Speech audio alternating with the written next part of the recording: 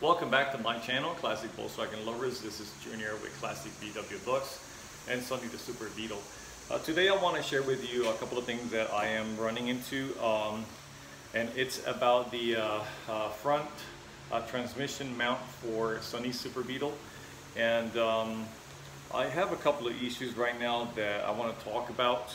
The first one is, if you remember the video that I did about the 3-piece set that I purchased from J-Book, I wasn't very happy with the fact that it's slightly different than the OEM, and it does not provide any type of instructions whatsoever on how to install it, which is not very complicated, with the exception that they don't disclaim that you will have to modify your front mount receiver in your car, and you will have to remove the OEM bolts that come pressed into the receiver part of the chassis. I will show you what I'm talking about here in a minute, but this is what the OEM looks like, and you can see it's got that oval shape in it, which is kind of like rubbery. It provides some kind of a cushion for the transmission so that it wouldn't rattle in there or nothing like that when it's installed. So I was able to go online last night and I found this one at O'Reilly's Auto Part. Excellent customer service. I ordered this late, like sometime around 4, and it got delivered next day for free, pick up in store today. And it was very inexpensive. So it's made in China. Yes, it's made in China, but even with tax, I pay out of the store $6.42 and free shipping. A big shout out to O'Reilly's. This is the part number if you are ever interested in it. It's B2293. It's from Power Torque transmission mount. It's same size, form, and fit, with the exception of this front part here. It only has the inner oval part of the rubbery part here, but not the one outside. So we're going to be using Frankenstein over there to show you what I mean by the front transmission mount and how this actually fits into it. This is Frankenstein right here.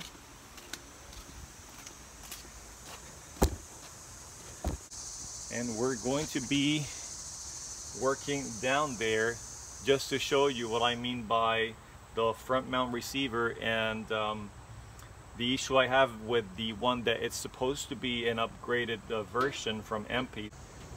I really don't want to do what I would have to do to make it work, which is modify the front end transmission mount by grabbing a hammer, maybe applying some heat to those pressed in bolts and hammering them out. So let me show you what I mean by that.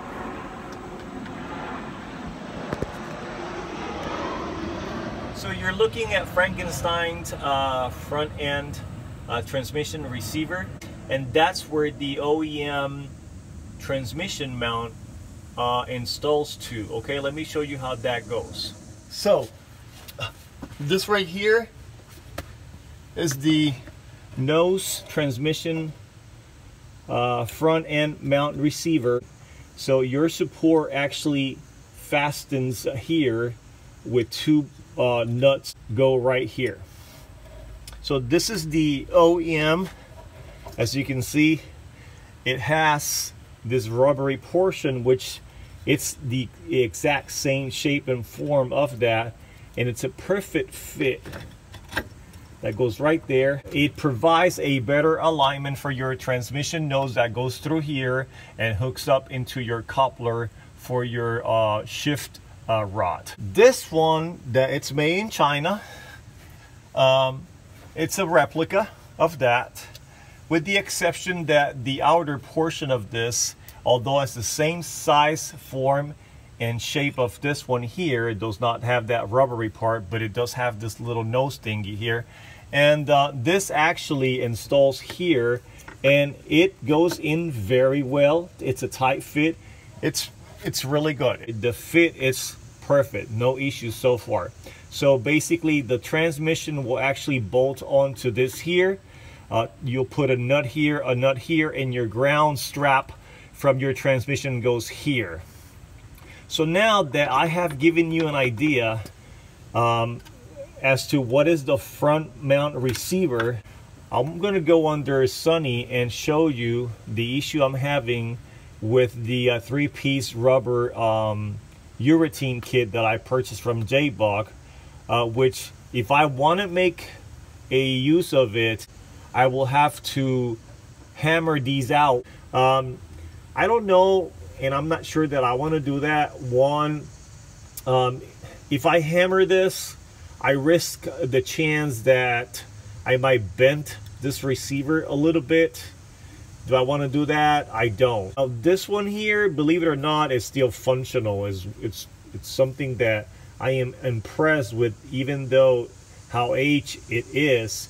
It had withstand all of the weather and stuff like that. And other than a minor fine hair crack here, I mean, it's pretty solid. It's pretty solid. So I'm pretty impressed with this one here. So what I'm gonna do, I'm gonna go under Sunny and show you with the camera the problem that I have right now. So now I'm gonna go ahead and crawl under Sunny. So as you can see, I am right under Sunny's the Super Beetle.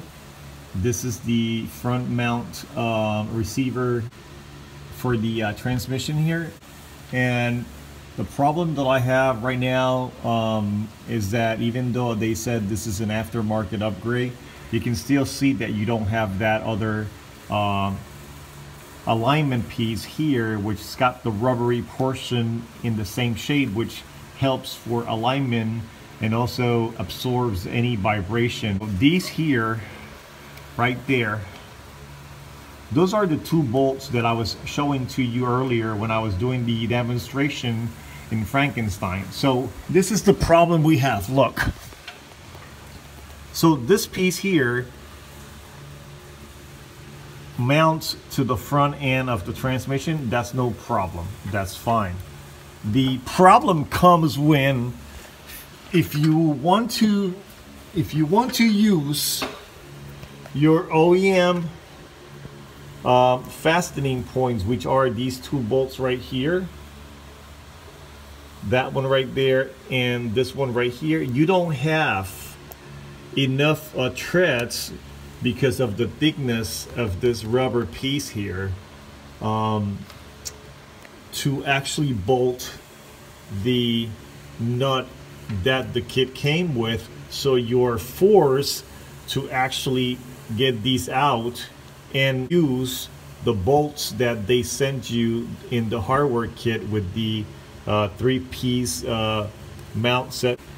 Okay, so let's say that I went ahead and removed these here and was able to actually use that hardware that they provided. I still have another issue, which is, you see this here? This is the ground strap from the transmission that connects into the chassis. The story here now is, let's say that I went ahead and removed these bolts from my car and opted to use the two bolts that they sent me to install through here. But the way that this here is shaped, I can't get this piece to go in there fine. Or if I want to make it work, I may have to bend this here in a manner that I would make like an L shape like that to fit in here. But the problem with that is that this material over time becomes brittle, and if I do that, I also risk a chance that I will break this eye nut here. So technically I would have to connect it in the back over here, which then generates another problem, because then this piece here won't be completely flat against this receiver here. I think that I'm just gonna go with the one that I just bought today, and maybe just save this one, and whenever I go to a meet and swap, you know, maybe sell it for a couple of bucks and have somebody, you know, have a use for it, somebody who's already removed theirs. I'm just going to go ahead and get these out, these two nuts out, install my other one. Anyway, let me go ahead now and get out of here. I got to get a couple of wrenches so that I can break these two nuts loose here. I'm going to have to loosen up the other two big nuts right here and just slide the transmission out about maybe 6 or 8 inches and go ahead and take this out, install the new one, and then I will be ready to push it back in. And then also I will be ready to install my engine, which I've been wanting to do that for the longest time, and then continue to finish my wiring, get the car mechanically sound and running so that I can then finish my interior. So we're back under the car, and I wanted to show you my setup really quick. This is a motorcycle jack that I have for Ruby. What I'm doing is I'm using 2 pieces of 1 foot by 2 inches. I've raised it to the point where it has touched the transmission to release the pressure of these bolts,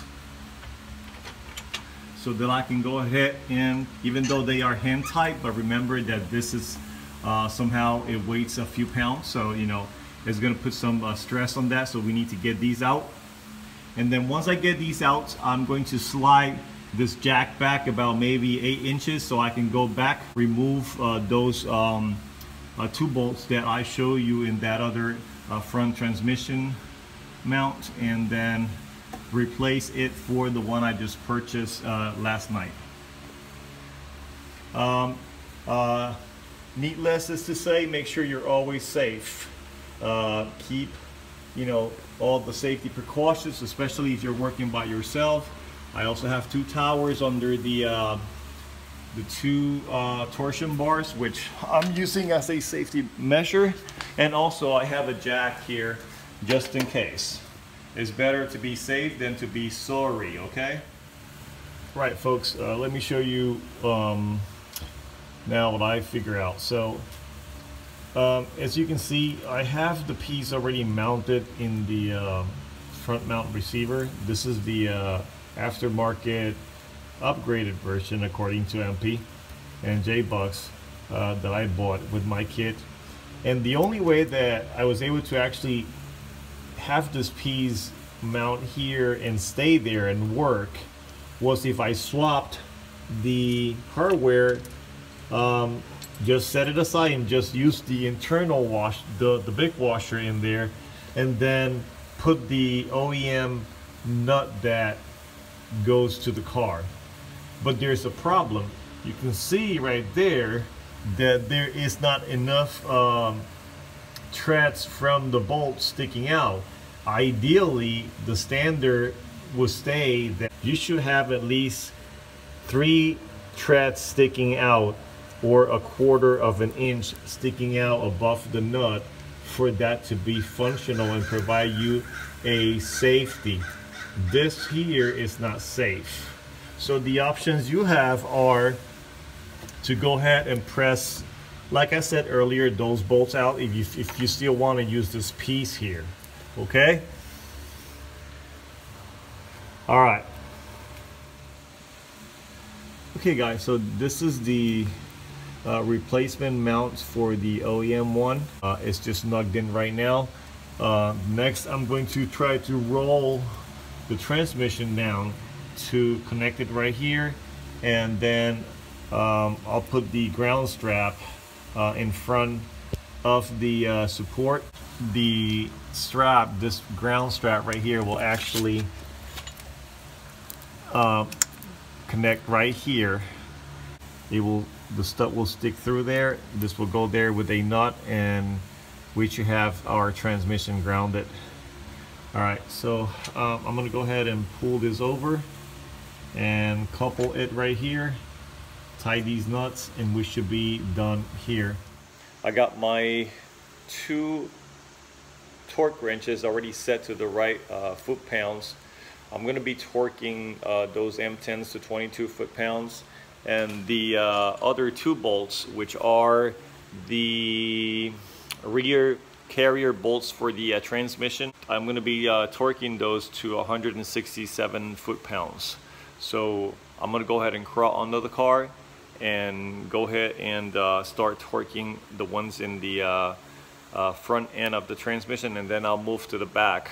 I'll put a little bit of grease in the bolts, put them back on, and then torque them to 167 foot-pounds.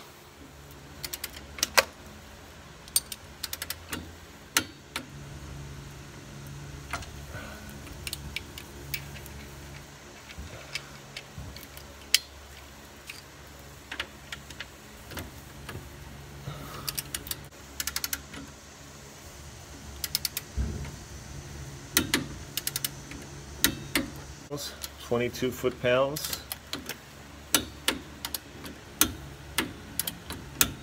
That's 22 foot-pounds right there. And then I'm going to torque these other two here. That's a smaller socket. These are 18 foot-pounds. Hold on. Those are M8. So let me set this to 18 foot-pounds. Okay, that's good. We should be good there. All right, so now we need to go back to the carriage bolts in the fork. Put some grease in those. And all right, so that's what we got there.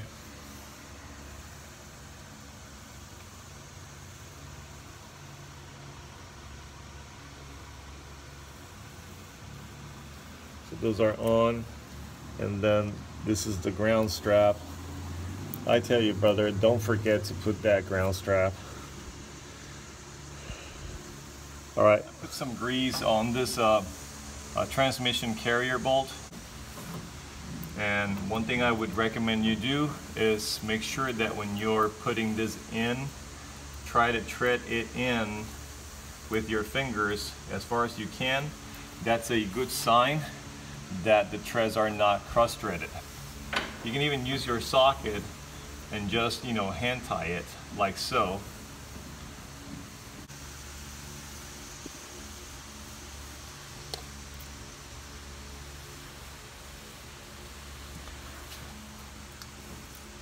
I want to make sure my cable, my clutch cable is not pinched.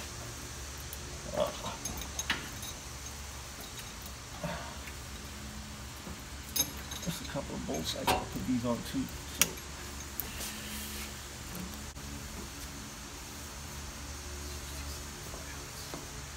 And we're going to be torquing these to 167 foot-pounds.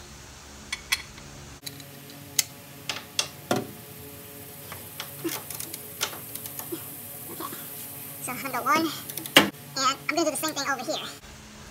So the idea is to apply pressure in a uniform pattern. 1,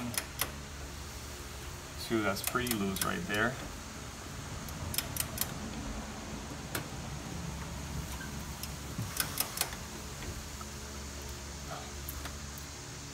Okay, so same thing on the other one. So let's go ahead and do this.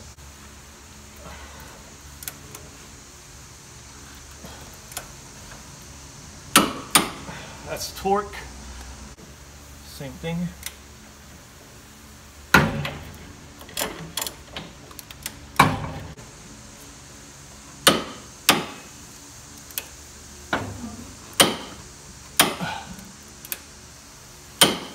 That's torque.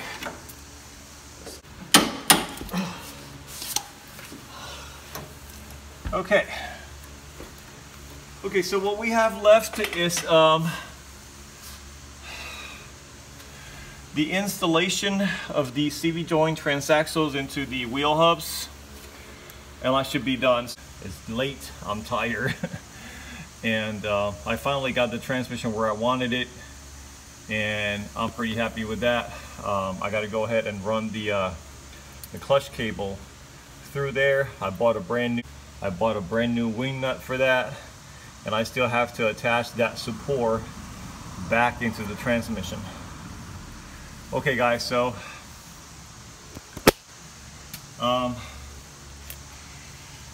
that's it for now. I hope you enjoyed this video. Don't forget to like, subscribe, and share my video with somebody. Until then, this is Junior with Classic VW Bucks and Sonny the Super Beetle. And Sonny the Super Beetle. Junior out.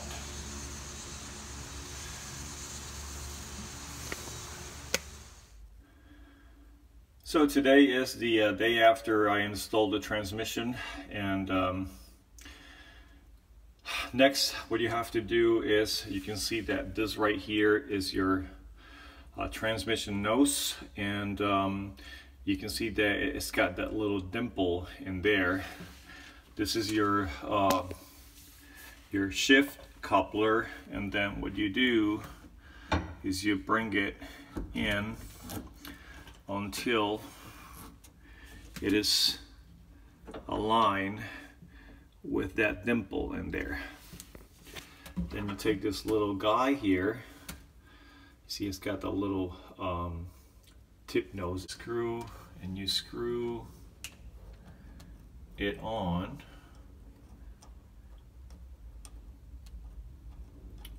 by hand.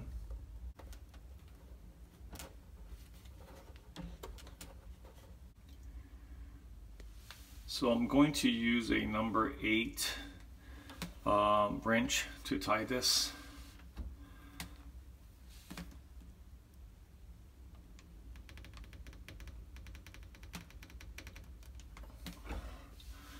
I think that should be good.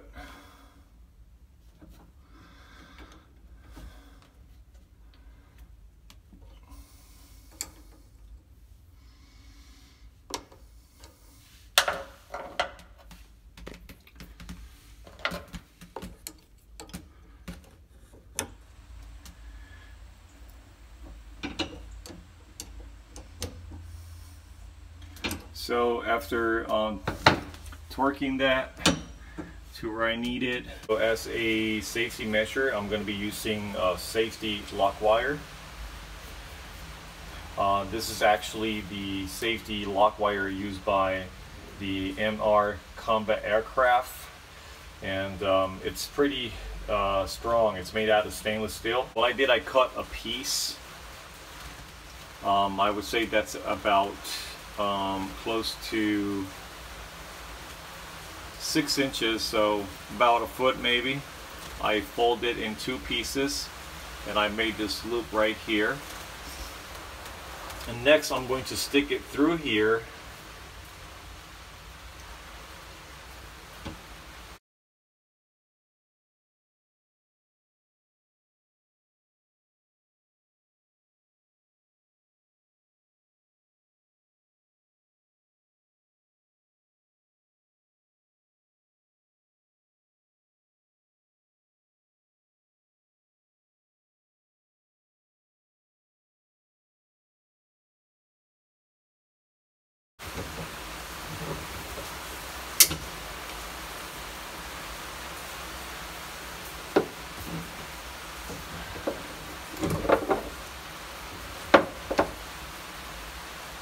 And there you have it.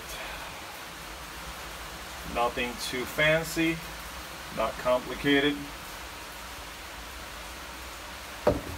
We just loop this safety wire through the hole and around, and that should stay in place. And we have some rain in Columbus, Ohio. Alright, so another thing that I want to show you guys that I did,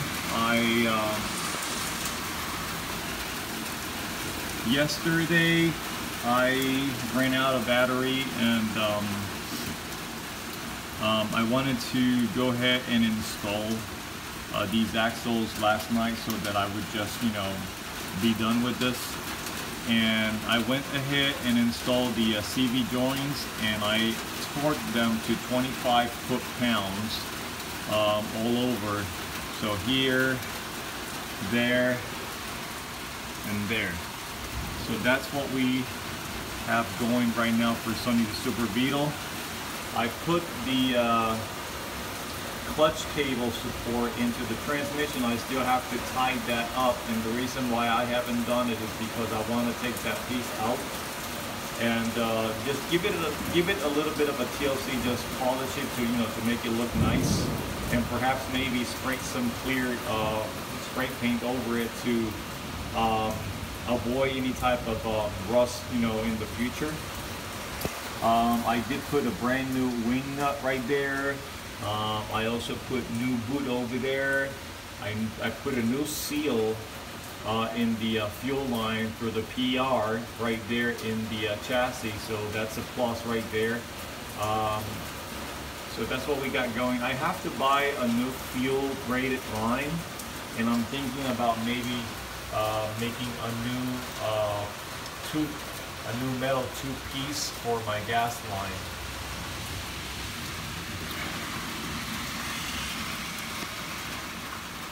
So my next thing in my agenda is, you can see that I have all of these wires hanging here. I'm going to go ahead and configure their connections. This is a 1971. The bad thing about the books that we have from the past are that they are not color coded, so we just have to figure the way to connect them. I know there's many online that you can go and maybe look at them, but they're not always very clear. So I use my multimeter to actually measure continuity, and that way I can determine which wire goes where. And then after I do that, I'll go ahead and put the tar board that goes here on the sides, like this one here. I still have to bend that sucker right there that actually punched me in the arm. So I hope that this video have provided to you a guideline on how to maybe, you know, deal with a situation with your transmission mounts. And if you have an aftermarket kit like this one here, then you already know that if you did purchase that one, you're going to have to modify your front mount receiver in the bottom of your chassis. Alright, so that's about it for right now. Again, I want to thank all of my new subscribers. Thank you for the support. I like to do this to share the different experience and scenarios that we find when we're doing these restorations. Everyone is different, but you know, one thing that I can learn from you, or you can learn from me, it always works. I like to watch some of my peers videos like Slate's VW Garage, the Bossman 54, and you know, all these guys out there in the YouTube community that work with classic Volkswagens. We all bring something to the table, so I continue to always thank them and support them for what they do, because as a community it just keeps you know, make us growing and sharing with new generations to come the knowledge into a video that can be used for many years to come. Again, thank you. Don't forget to like, give me a thumbs up, and share my video with somebody, and don't forget to subscribe. Until then, this is Junior with Sunny the Super Beetle. Junior out.